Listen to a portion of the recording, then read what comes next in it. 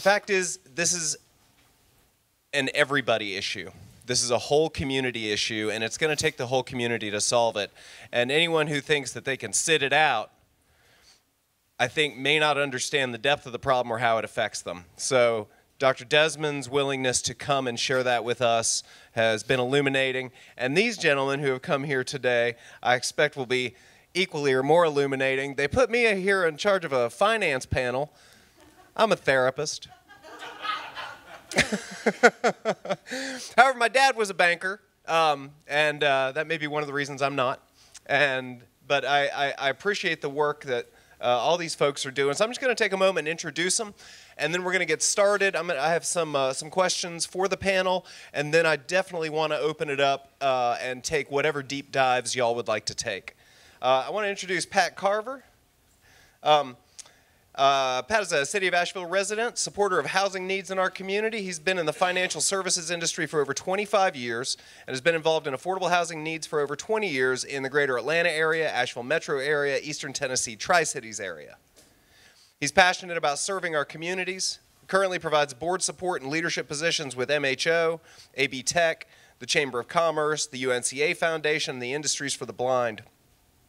He's been affiliated with NeighborWorks America for over 18 years, which is a federally chartered nonprofit that supports community development in the U.S. and Puerto Rico. You have a lot of work to do. Pat is currently the area executive for First Citizens Bank and has responsibilities for banking operations in Asheville, across northwestern North Carolina, as well as East Tennessee. Next to him is Brian Gompers, who grew up in Newport News, and he played college soccer at Pfeiffer University and incidentally got a degree at the same time. He's been involved in commercial banking for 31 years, 10 years of that with Wachovia. Some of y'all may remember that bank. 10 years with Carolina First and TD Banks, where he was a senior commercial and middle market lender, and he's now with Home Trust, where he's helping local businesses and developers. Married to Leanne, a ballet director at Weaverville Dance Academy. 2 sons in college. And they're also a guardian for Ezekiel, a Liberian-born, now adopted U.S. citizen who lives with them and attends Asheville Christian Academy as a senior. Is that right? Yeah. Both sons are Eagle Scouts, I understand. Brian's an assistant high school soccer coach and also a soccer referee. Serves on the board of the Western Carolina Rescue Ministries and the UNCA Foundation Board. Jeff just got up, so he doesn't get introduced. I'm going to move over here to Lacey. This is Lacey Cross. Lacey's a commercial banker for Integra Bank, which is a community bank that has offices in North Carolina, South Carolina, and Georgia. He's been in banking since graduating from here at UNCA with a major in monetary finance and economics. Started his career with a community bank in South Carolina prior to returning to Asheville to manage a mortgage company. During his 20 years in banking, he was one of the founding employees of High Street Bank, which later merged with Capital Bank. And after 10+ years in the mortgage industry, he moved into the commercial and construction lending arena. He's continued his banking career with large regional banks like First Citizens Bank and new startups like Old Town Bank. He's involved with several boards like the Carolinas Virginia Risk Management Association Regional Board, Land of the Sky Board of Realtors, Art Space Charter School Foundation, and the American Bankers Association Commercial Real Estate Committee. Y'all make some hard acronyms. Lacey enjoys spending time speaking on panels. He's been married to an Asheville native for the past 20 years and has 2 kids. Thanks for being here, Lacey. And last but not least, Jeff Staudinger. Is there anyone in here who doesn't know Jeff Staudinger? Okay, we got a couple. I'll do the intro. A man who normally needs no introduction. He's been a community development practitioner since he started off as a Vista volunteer 100 years ago. Thereabouts.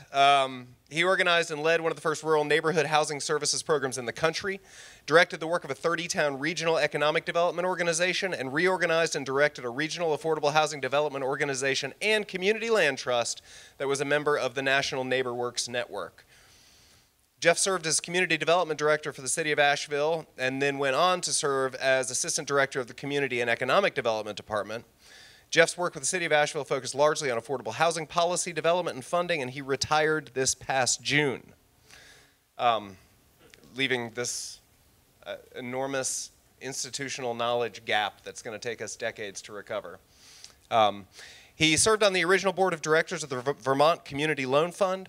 He was president of the Vermont Community Enterprise Fund, co-chair of the Vermont Housing and Conservation Coalition, president of the North Carolina Community Development Association. He's currently the past president, and he's trying to learn fiddle tunes on his guitar. Thanks for being here, everybody. Did you get set up, Jeff? Yes, sir. So I just wanted to open it up today with kind of a simple set of questions, and y'all can kind of take this in whatever order you'd like. Y'all just grab this mic from me.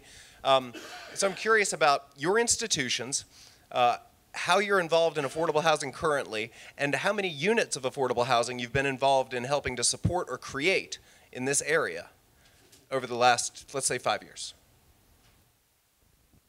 I'll go ahead and kick us off then.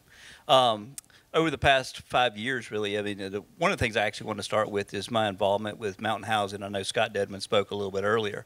I've been the board chair twice there, and one of the things we noticed in our community, though, is when we have needs, we tend to go out in the community and raise funds, or we try to find different ways to make it happen. I had experience in the past with NeighborWorks organization, and it's a federally chartered CDC out of Washington, D.C. And one of the things that I think we did really well for our community was there were federal funds that were out there, and they were not being used in our community. We reached out at that time and had MHO become a member of NeighborWorks and the one affiliate here. Since that time frame, probably about 6, maybe right around your time frame, Gordon, we have injected another $1.4 million from federal funds into our community. That's resulted into over 1,000 affordable units. So, and that's not money that we had to go and essentially raise locally or tax locally or do it, but we're finding different ways to do that. So that's one of the things, Gordon, that I've really taken a lot of pleasure in doing and supporting our community that way. Secondly, with First Citizens Bank in our local area, I mean, Gordon, you had some numbers, and well over 400, 500 units is what we put out in place in the marketplace. But me personally, through MHO and other organizations, is well over 1,000 affordable units. One of the things I'm passionate about right now is trying to find a way, and I asked a question earlier, is we've tended to attack the low-end area of the affordable housing, workforce housing, and some of that. I've mentioned this to Kit Kramer. She's a chamber executive director, and I really want to tackle this kind of empty bedrooms concept. And what that concept is if you've got a lot of people out there who used to have a 5, 6-person, 4-person household, and they're still living in the house, some people want to stay there, but there's others who absolutely want to downsize. And due to lack of affordable stock, and affordability comes in many different versions, they don't downsize, which doesn't create stock that people are able to move up into.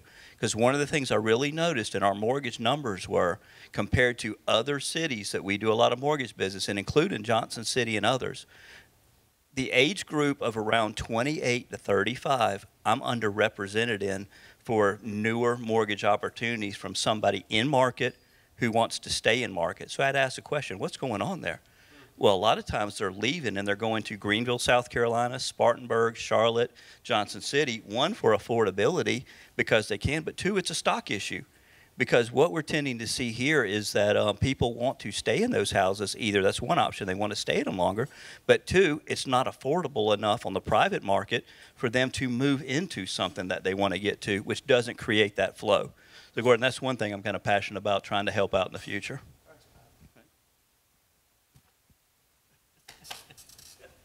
That's a tough act to follow. I got asked to come on the panel yesterday afternoon, so I didn't have a chance to get a lot of data. I do have some data. We, in turn, at Home Trust Bank have been around 90 years and have sponsored a variety of companies like MHO who have great plans, great leadership, great board members that, in turn, provide some vision of trying to solve the low-income housing, affordable housing issue. In addition to that, we've probably financed various developers and projects, about 200 units that I found research on in the short time frame I was allotted. I'm sure the number is probably larger, but I don't want to misrepresent that number. And so we're happy to work with developers who, in turn, are able to solve this issue. I'm not representing an institution right now. I'll pass on this question. Mine's even simpler than Brian's. I got asked yesterday afternoon, so my data comes directly from myself. Been in this market for the past 20 years, but I can tell you in the last 5 years, through my clients building affordable housing units, we've done probably 20, 30 a year as an individual. And that means most of my clients are smaller. They're not large tract developers like Pat alluded to, like you'd find down in Greenville and Spartanburg and stuff like that. From Integra's standpoint, we're in those markets, but I don't have the data on that. But to me, a lot of times it's more about that. It's about the individuals that has the little acre land that we can try to carve up and put 1 or 2 units on the market, because my personal opinion, looking back over that, I think these private individual developers are doing a lot better job than some of the massive, larger tracts, because they're doing it quicker, and that's key. Every month that you go without affordable housing is an issue. So if I can do 1 a year, but I'm doing it in 3 to 4 months, that's a lot different than trying to put 40 units. That's going to take me 3 years to get on the market. So we're just doing it on a small time. Talk a little bit about why those time frames are so different? Well, I think they're just more efficient in my personal opinion, but the clients that we deal with, I think are seasoned. They know, they have it down to a science from an efficiencies of it. They know what they can and cannot do, and it's a cost thing. Case in point, I have a 65-year-old native veteran come to my office yesterday. We had a 6-lot subdivision that we've been working on for the last couple of years. We was down to the last lot. We built it. He just sold it. So we was discussing his next opportunity, and he says, I've been working on this 8-lot little development that he bought the land for $75,000. He was able to put 2 units in the very front because it fronted a road, so it had utilities. So that was $10,000 a lot. That's affordable. That's how you get affordable units on the market, as single structure housing. Well, then he just alluded to tell me that now for the next 6 units, it's going to cost me $125,000 worth of infrastructure for 6 units. That's another $35,000 a lot. So it's capitalism at its best. I've got to pass that money along. So therefore, those next 6 houses are going to be higher. They're not going to be affordable at that point in time. Thanks. Jeff, if you could take the mic, and this can kind of go around to whoever's interested, but just to kind of provide some context to, I think that we hear about affordable housing from studied folks like Matthew Desmond and from our community that's severely lacking in housing and facing having to double, triple up, move out of county and do this sort of thing. But I wonder from a community development, broader community development, economic development perspective, how this is affecting your businesses, your employees, your coworkers, as well as some of these customers that you're serving. Let me give I want to provide just a little bit of context for this with a slide, if I may. And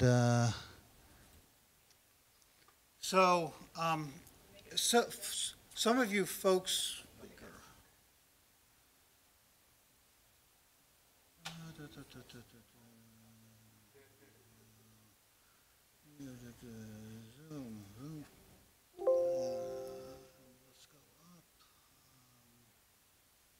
about 125? How's that? Okay. All right. So I was recently in touch with Patrick Bowen, and some of you know that Patrick Bowen, Bowen National Research, did our housing needs assessment and market analysis a few years ago, which I think in some ways was the trigger for far greater scrutiny on both public and private sectors in this community around the issues of affordable housing, because it actually put into numbers the extent of the affordable housing needs in our community, all the way up to 120% of median income. So we're not just talking folks at the 30 and 50 and 60% of median income, but all the way up to 120% of median income. It led to, I don't know if this was a direct lead, but it led to Pat Carver chairing a task force of the Chamber of Commerce that surveyed our employers of our community, who uniformly were saying that this was affecting their businesses and their ability to attract businesses and employers because of the cost of housing. So Patrick and I have stayed in touch, and he recently did a targeted market study for what is a proposed tax credit program application coming in from the city of Asheville. This would be something I'm not at liberty to talk about the project itself, but it is essentially an existing subsidized project that has reached the end of an original tax credit project, so it's looking to stay affordable for an additional 30 years. We want this kind of thing, right?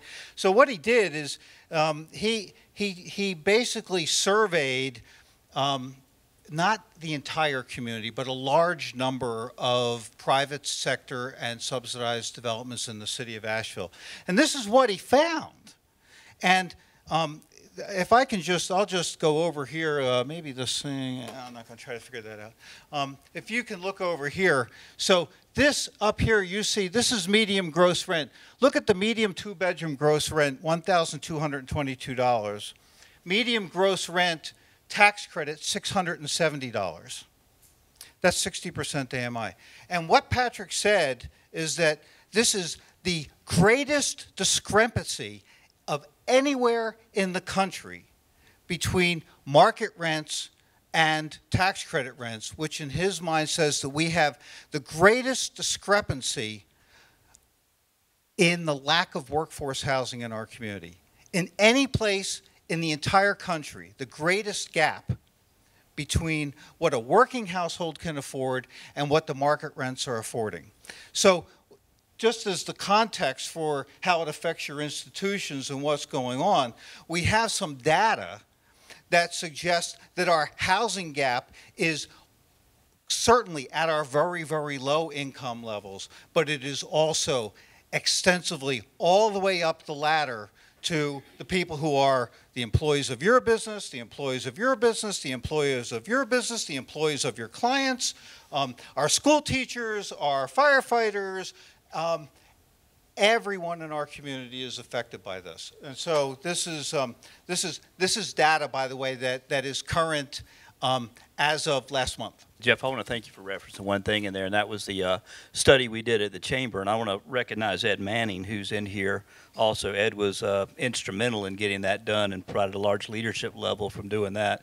And, Kid, I can't remember how many responses do we, I mean, just approximately. It was, I've got the data back on the computer at the office. yeah, I mean, it was a lot, though. I mean, more than 1,000, right? Thousands? Okay, we'll just say thousands. And it gave us a great representation from our community. And it was a great project as a business community to reach out and say what's going on. So then you know, it mirrored the data here of what we saw and what people were saying. And I'll ask this question too. Has anyone noticed that traffic has increased? I mean, good gracious, over the last, I've been here now for 12 years, the second stint, I've lived here twice, but traffic the last 5 years has really increased. And I had to start, you know, looking at this study and everything else. And there was a study done by University of North Carolina at Chapel Hill. It must have been 6-7 years ago now that we did at MHO. And it said the two largest areas of ingress-egress, meaning morning traffic and afternoon traffic during a work week, were Wilmington, North Carolina MSA and the Asheville, North Carolina MSA. So I looked at it as a microcosm too, and to your point of the question is, how does it impact our workforce?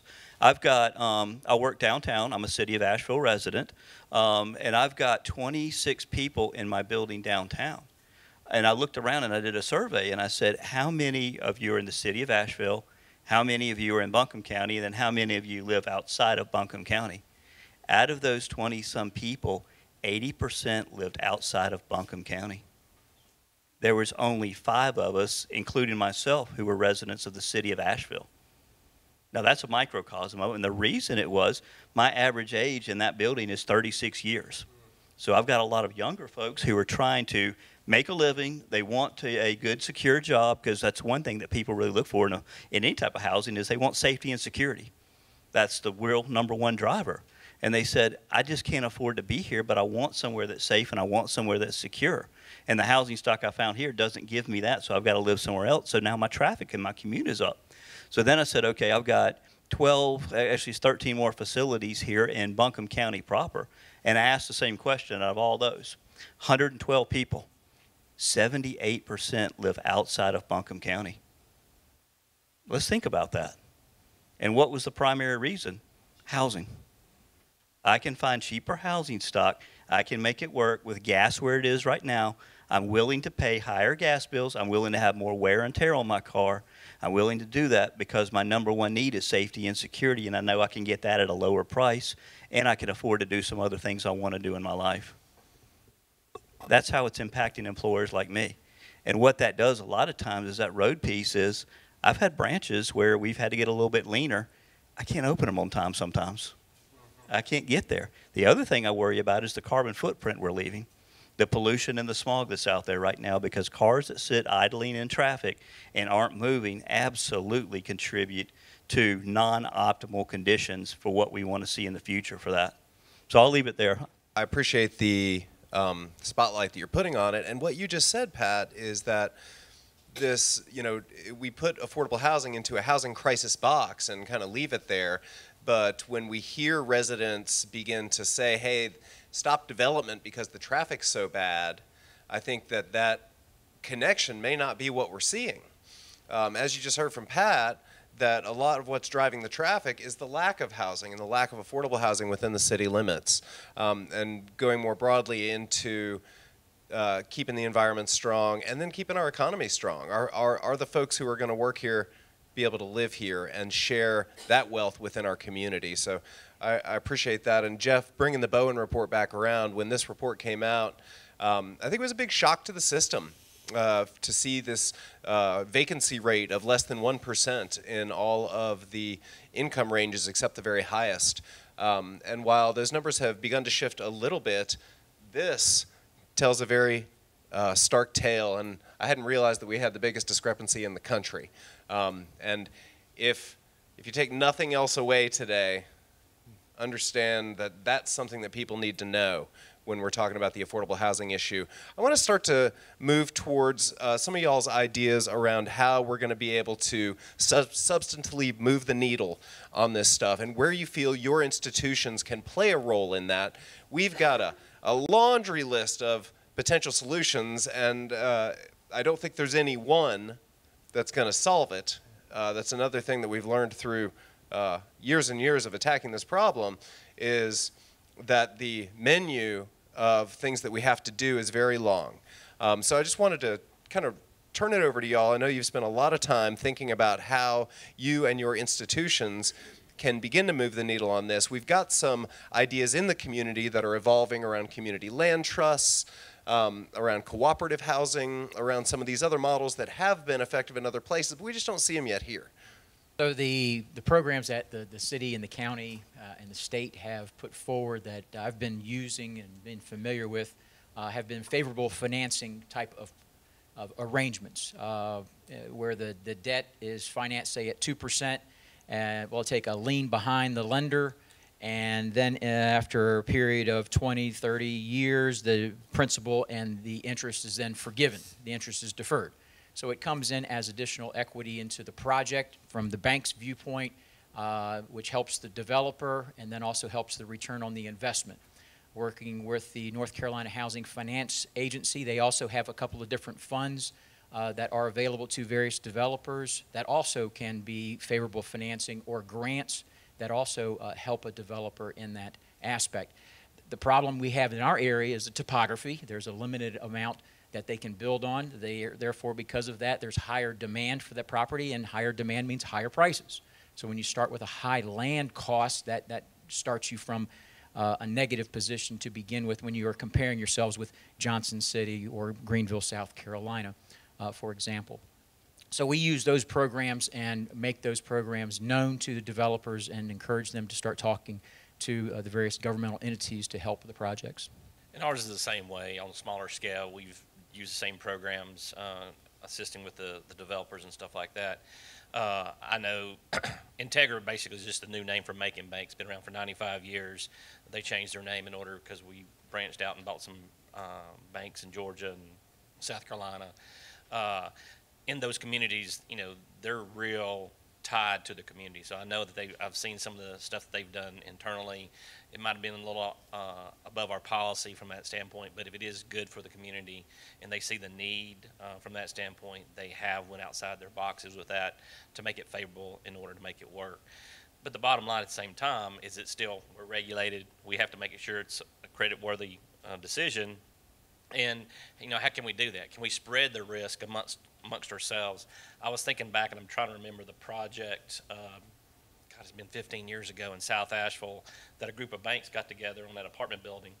I don't hear any more of that. I don't, you know, it is going to be a private-public win. I mean, you've got to do that from that standpoint, whether it's small scale or large scale, and we're going to have to come together with that. One of the things we've done too is my institution is a little bit larger in scale, and you know we cover a couple different states, and we invest heavily in KHEC and also in the North Carolina Housing Fund, and those are CDCs and agencies that are out of Raleigh, North Carolina.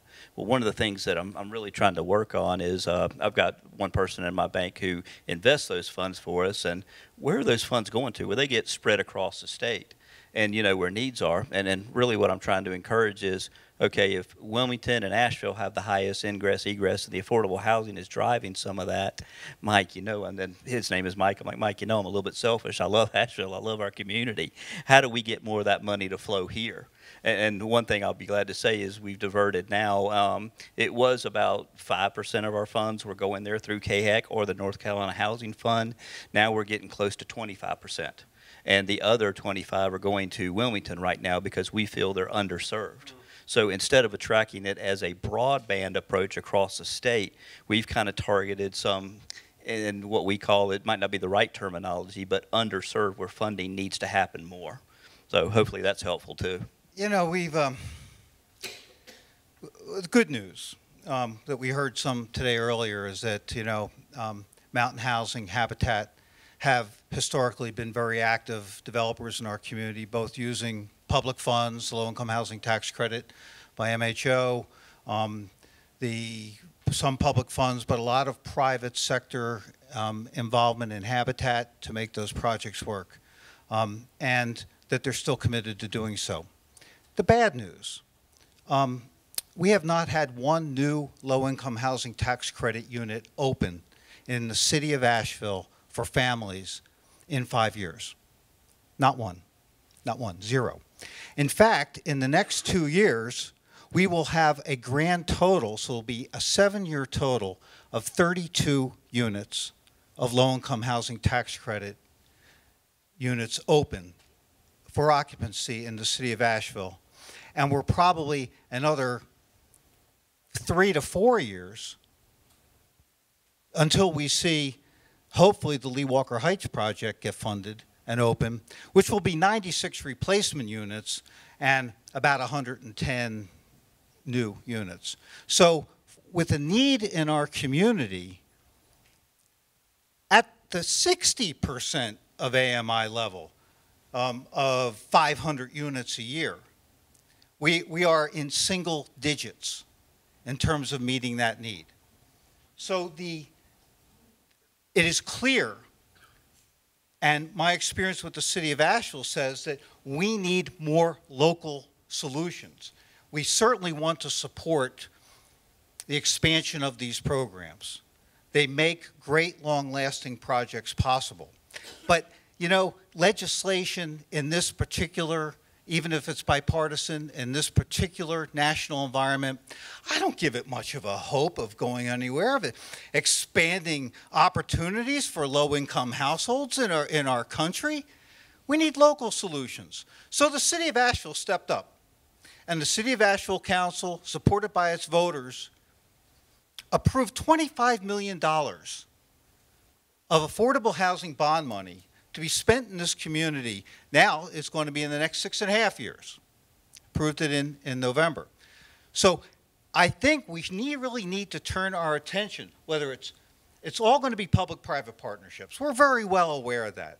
The private sector is not going to do it alone, but the public sector isn't going to do it alone either. So let's look at $25 million for just a second. And I don't want to dominate the mic, but I do want to share this with you.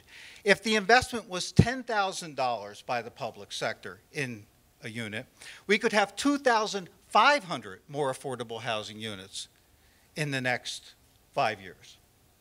If the investment was $20,000 a unit, which has been the standard pretty much for a reasonable investment by the city of Asheville to help create an affordable housing unit that would be affordable for 20 to 30 years, that would create 1,000 new affordable housing units, affordable to households at 80% of median income and less for a minimum of 20 years in our community over the next 5 years.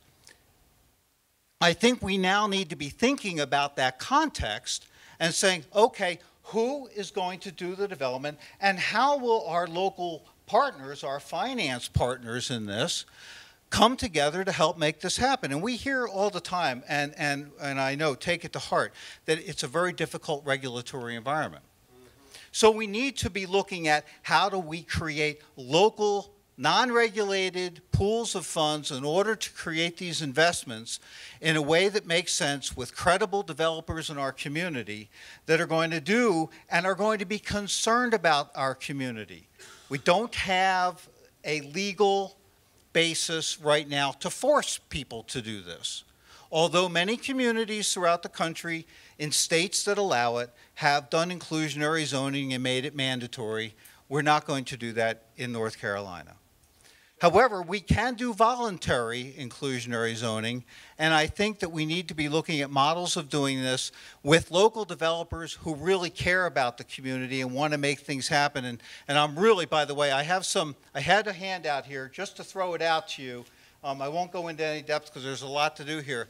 But I think that if we listen to Bruce Toller, who's here later on, about the missing middle, and we start talking with our local developers about how we can make 10, 20, 30, and 50% of their units affordable, and start looking at the public investment in those affordable houses, I think we have an opportunity to really make things happen in this community. I don't think it's going to happen without that kind of partnership. I think Jeff just dropped a lot of knowledge and perspective right there, and I'd love to hear your just kind of feedback on that.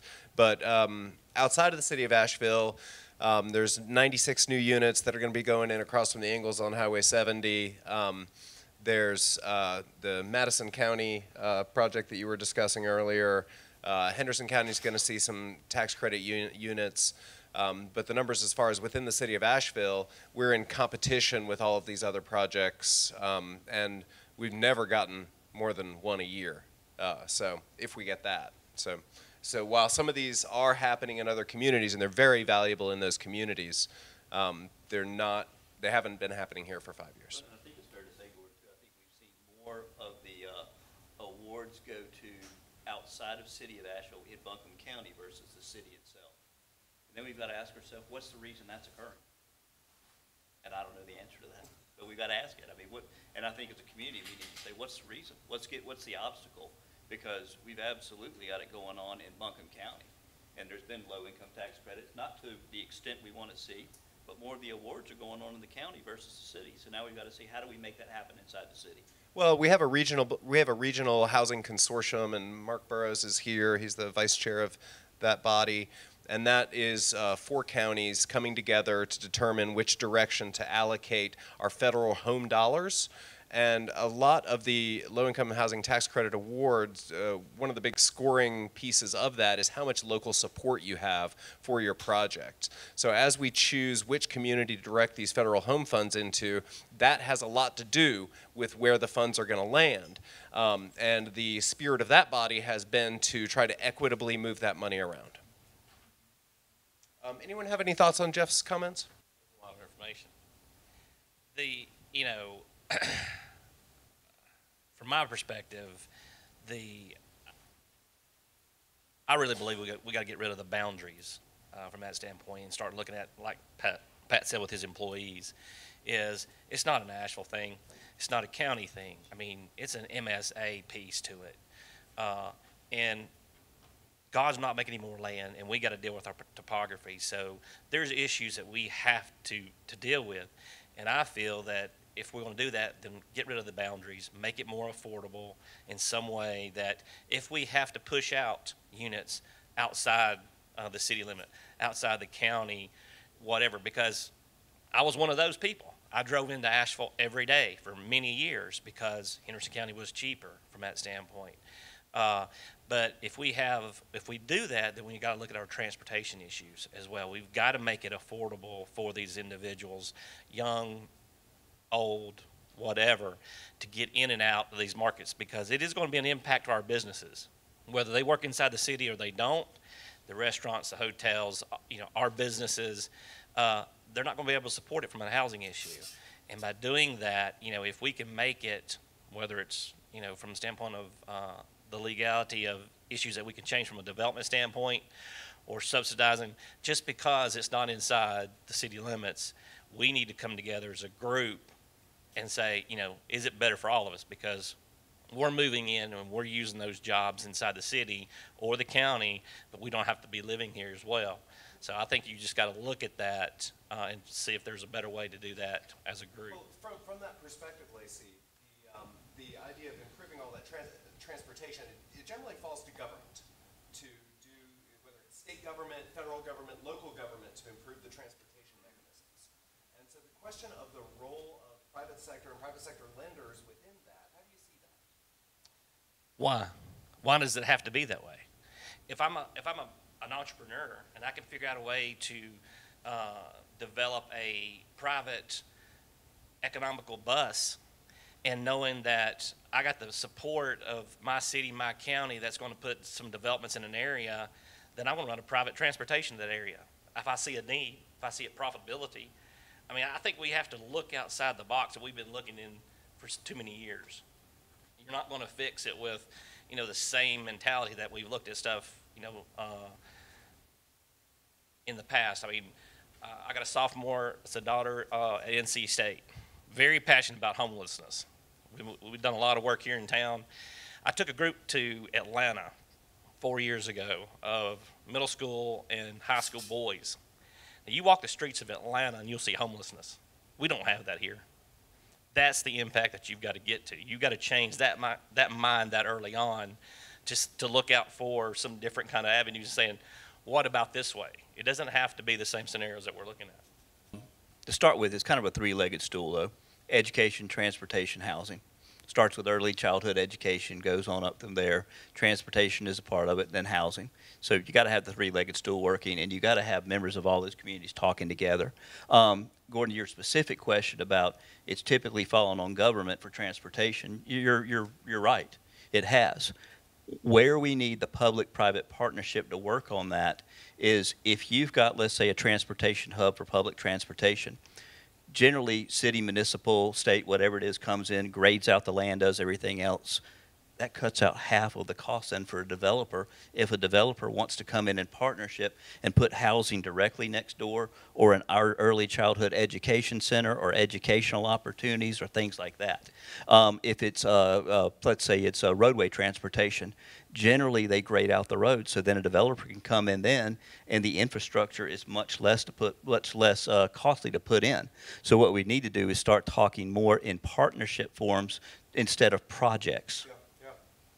I think that's a really good point. There's an example of that right now. The city has moved towards trying to create those partnerships through changing over city-owned land into housing, into future housing. We're doing that on Hilliard Avenue right now in partnership with Chip Kassinger, and are going to establish a 50-year affordability period as a result. And the number of units is out of my head right now, but it's a mixed income development. And again, it's an innovative, never before tried partnership here, and it's the first of many that we need to do. And I'm encouraged to hear that that financing can come in for that sort of thing into some innovative models, because doing a 50-year guaranteed affordability is not something we've ever seen here before. The city property, great ideas and everything else. What we found early on was some of the city properties had some EPA problems in there. So you've got where you used to have the mechanics rooms, you used to have everything else. And a lot of cities, that's where we put poor people on, was properties that were less desirable. That's not really what we want to do. And I've mentioned this to Jeff before, is maybe something we look at too as part of the bond referendum, is looking at, can we clean up some of these properties through some of the bond funds and then make it more desirable to put either housing, educational centers, whatever it is, transport, whatever we want to do as a city, but take some of that money to clean them up first, because what's happening right now is a lot of times the city's doing a one-off. And let's say you've got a piece of property and a developer wants to come in and say, I'll develop the property for you. Well, the property's being discounted because of the EPA work that has to go into it. So you're if a neighboring property you're a neighboring property owner, your property automatically then just became less. Is that the right thing to do? Where if we can take some of the bond funds, clean it up, that keeps property values up, that keeps more of the system working together, but it's just an idea that's out there too. Yeah, being able to have that effective site prep. I want to open it up to questions from out here. This session's supposed to run for about another 20 minutes. I've got more questions that I could throw out, but I'm guessing y'all do too. So we'll start with. Thank you, and appreciate all of you being up there and answering or talking about this. I represent a general contractor, and we've built over 11,000 affordable units over the years in North Carolina and South Carolina, and we're well known for doing that. One of the things that I think you have to realize is today's environment. Today's environment is that there is construction going on all over North Carolina. There's a shortage of workers everywhere. There's a shortage of materials, certain materials, and there is a incredible cost that has gone up just recently because of all the hurricanes and natural disasters. That being said, you have to look at our topography, and several of you have mentioned the topography. It is very expensive to build here. So the point is, what can we do to incentivize developers? Sometimes they're developers and general contractors that are the same people, to build these. I mean, it is a capitalist society, so, you know, they're not going to do it for free.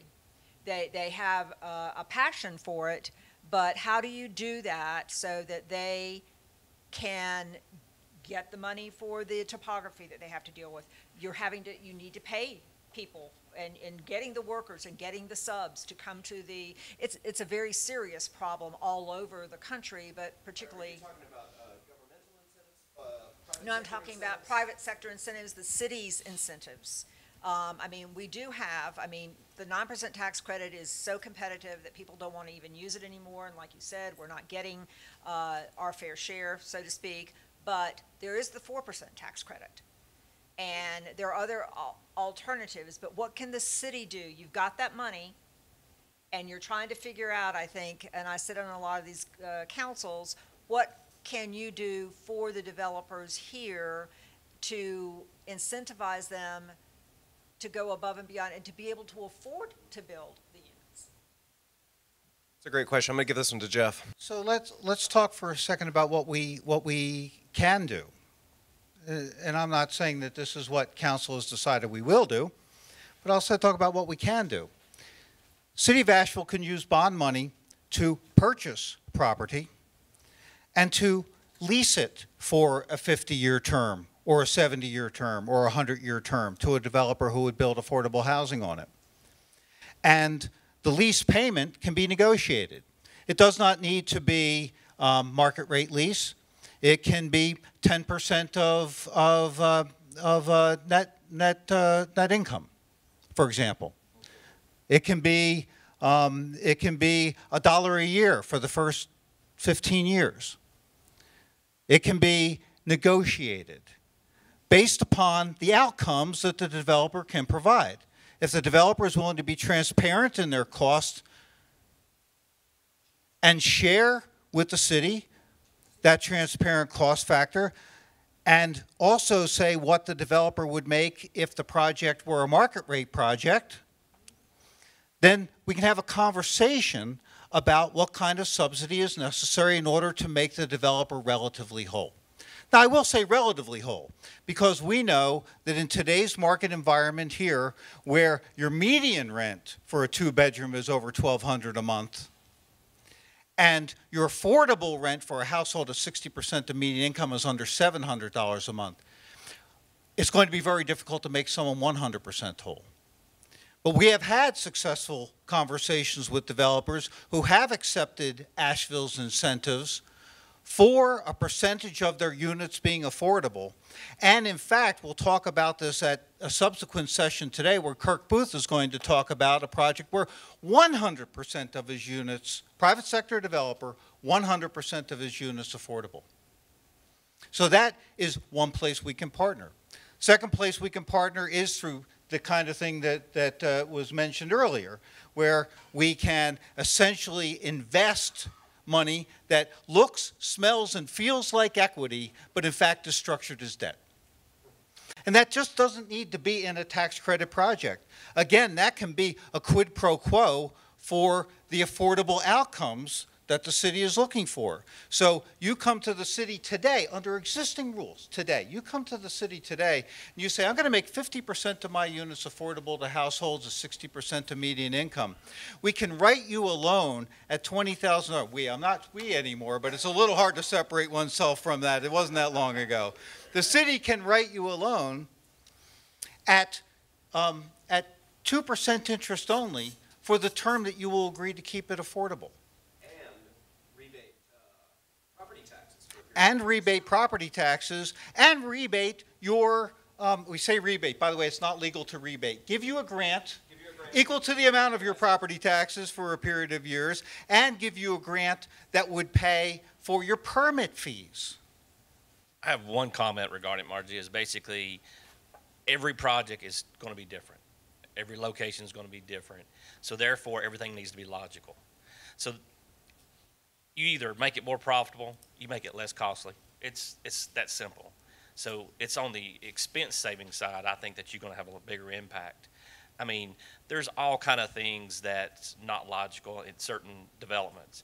I'm thinking of apartment complex development that happened many years ago here, and I was on the groundbreaking. I had no involvement in the financing or anything, but I was on the groundbreaking day, and the person guy that was talking about affordable units, and I started doing a quick calculation. I was like, oh, you're really happy about 8 units over 300. I was like, that's not affordable. I mean, that's, that's landscaping. That's, So those are the offsets that you got to be willing to look at. Why do we need every road to be able to turn a tractor trailer around? There's no impact for that. Why do we need a sidewalk to nowhere? Well, we need 40-foot buffers of landscaping, when if it means that I can get 3 more affordable units in there. I think it's going to be on the expense side is what needs to be looked at. Well, that's exactly where I was thinking. Are there things that we can do to speed up the process? You mentioned paying for permits, but instead, I mean, time is money, literally, for developers. Are there ways that we could speed up the process for them to get things built, get them on the ground so they're income producing? Because that would literally also help reduce expense, which would be and that's certainly within the city's control to be able to do. It's not easy, but it's within their control. So if we could brainstorm ways that we could find ways to reduce, we want safe places, but are there things that we can do that would speed up the process and reduce the expense? Great question. The mayor convened a development task force around this and brought I can't even remember, it's a dozen or more developers to the table, and they have an ongoing working group to change development services policies to do exactly what you're talking about right now.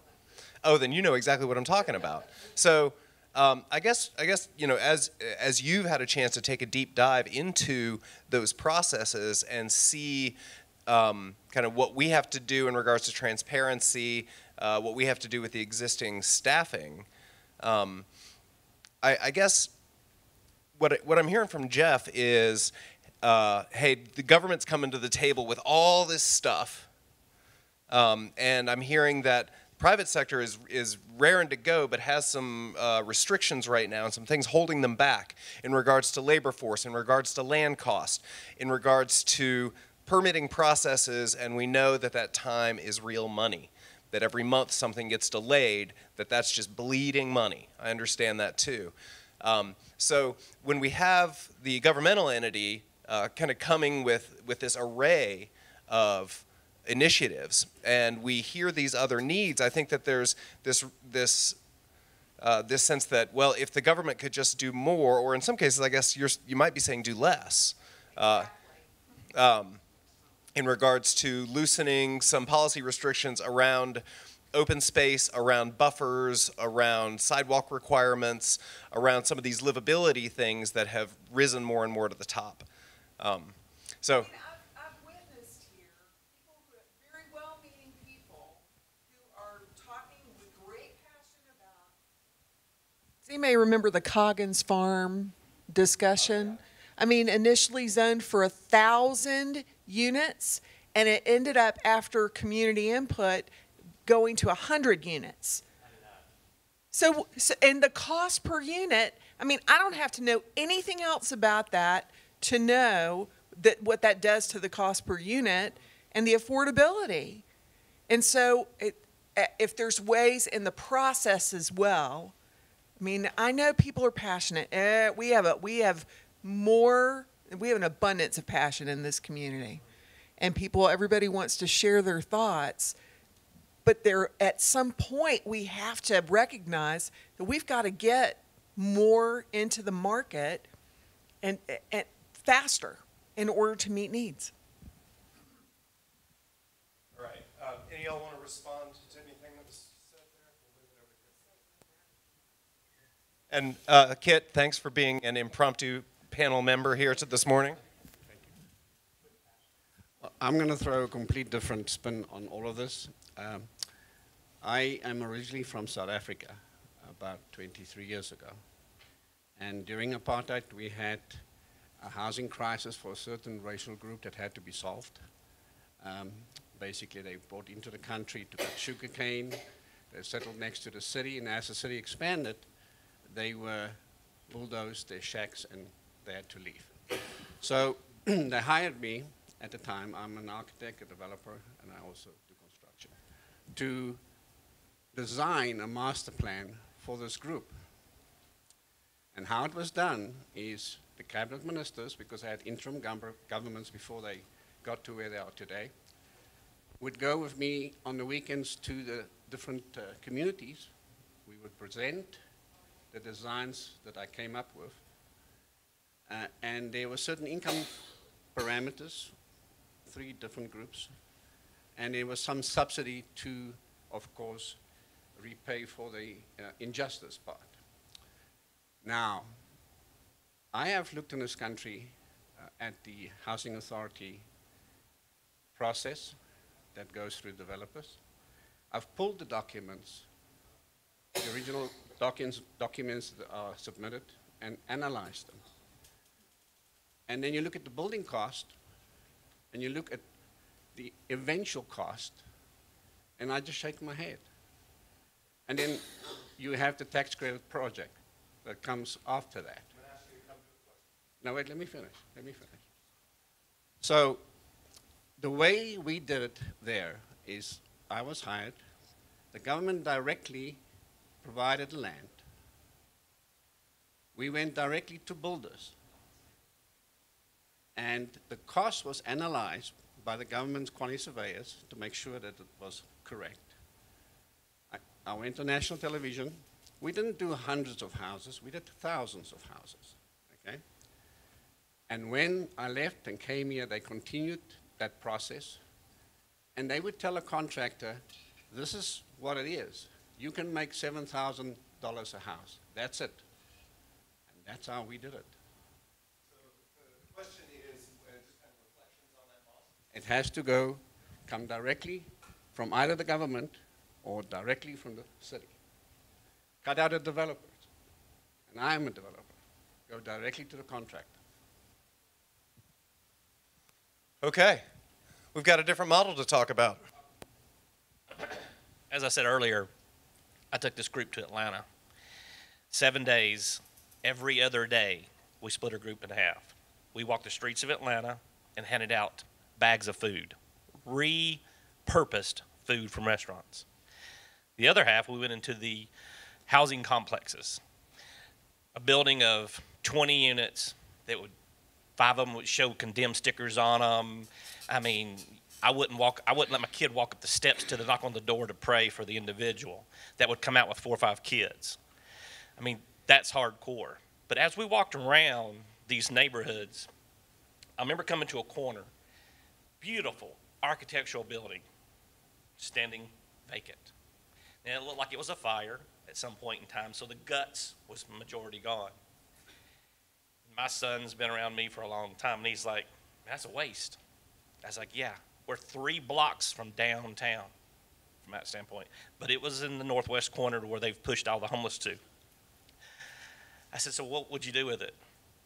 He says, well, Jason, his brother's a cop. Why don't the city go in there and gut that building, put it back to its place, and house teachers, firemen, and police officers on the bottom level, and then the whole second floor could be as cheap or free affordable housing you want to make it. But it rose that whole corner block. It's only going to take that. So in my opinion, if those things are out there and or properties, land is available like that, I think it's a great model, is to go in there and say, okay, we're going to become it. Whether, if you can't get the private sector to get on board to make a smaller income level to be supportive of your community, then you develop that community inside your organization and you do it yourself with your... The government has developed... Can I say something? Let's have the panel first. So entrepreneurial profit is a driving force with developers. They in turn are investing their money to make money. They're not there to donate it. They will sponsor things and events to be good stewards within the community. But to tell a developer you're only going to make a certain amount of money, then it's up to them to decide whether to move forward with the project. From a lending standpoint, that's really between the developer and their investors to that, not necessarily the banks in that decision. Because we are regulated and we get appraisals and engineers to look at the plan specs and drawings and the budgets, and after looking at many of them, like Lacey and Pat and myself, we kind of understand if, cost per foot and the other soft cost that goes along with the project.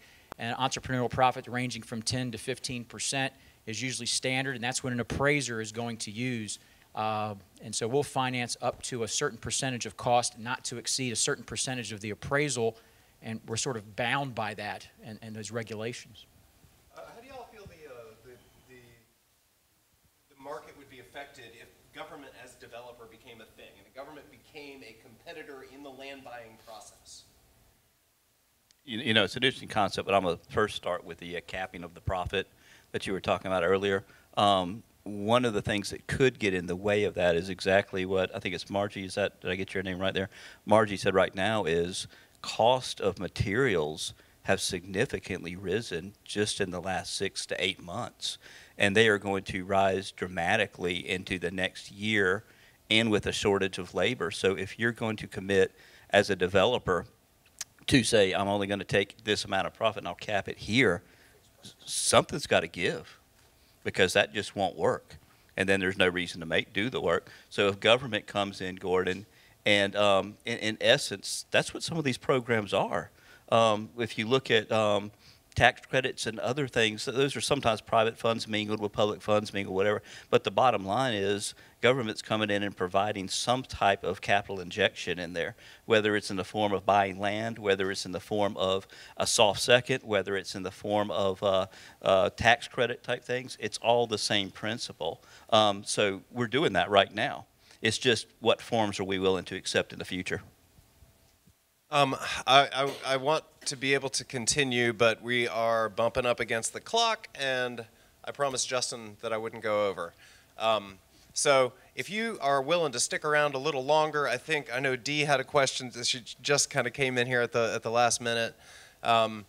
And before we finish up, too, I want to recognize that Councilmember Julie Mayfield is here, and she's also a member of the Housing Community Development Committee, and will continue to do that after December when I won't continue to do that. So feel free to direct your governmental questions to her. I